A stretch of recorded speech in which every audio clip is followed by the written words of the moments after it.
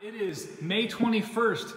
If you are friends with my little brother on Facebook, will you wish him a happy birthday? That's Ryan Vest. He turns 39 today. My little brother's almost 40. It's incredible, right? And in honor of Ryan, I don't know, this is not in honor of Ryan. We have Athlete's Foot, right? 5 rounds, 60 seconds per exercise, including a 60-second rest, right? We're gonna roll through some box jumps, some toes to bars, some kettlebell swings, right? If you don't have boxes, you can jump on stairs. If you don't have stairs, you can do jump squats. I recommend you jumping high and landing soft, not landing in a full squat. Just because of what we've been doing lately. Toes to bars, we've got knee raises, we've got toes to bars, we've got lying on the ground. I've got the movements covered for you. We'll talk about them in a second. And then kettlebell swings, right? I got a little bit of bonus footage that's showing you how to set up and practice your kettlebell swing if you feel like you may not be doing it correctly, or if you feel like you could improve on your kettlebell.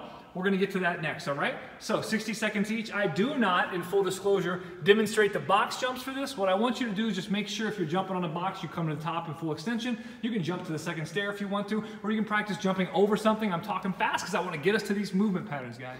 All right, team, roll into the movements. Here we've got toes to bars. Remember, keep your arms straight if you're doing these at home. You're kicking your shoulders behind. There won't be too many of you guys that are doing this, but the thing to notice is when I'm rolling into the kipping, right, I'm getting behind the bar when I'm doing that kip. That's allowing me to string them together, right? Toes to bars. If you don't have toes to bars, but you have something to hang from, you can do strict hanging knee raises, which is what's coming up next. Stay packed, stay tall, stay strong. Don't rush through these, right? You're gonna do them for 60 seconds. If you could just hang there for all 60 seconds and not move, just steady and smooth just like that, I'd be super happy.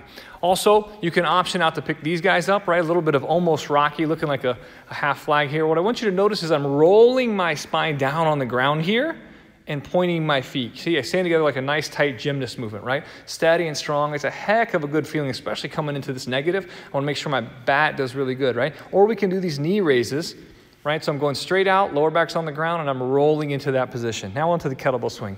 Most of you have done this before, but here's a way to check your kettlebell swing, right?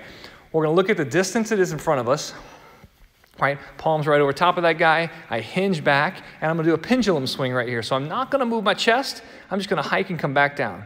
Hike, come back down. That's great. You could practice that all day, right? Now I'm gonna hike and add a swing and then come back to the ground, and notice I control the bell through the whole range of motion. These are good things to practice warming up those swings, guys. And then I'm just gonna tear into here. I'm gonna inhale and exhale. Inhale, exhale. Inhale, exhale. Hips straight back, keeping that bell as close to my core as I can. And those are the movements for today's WOD, guys. I hope you enjoy day 66.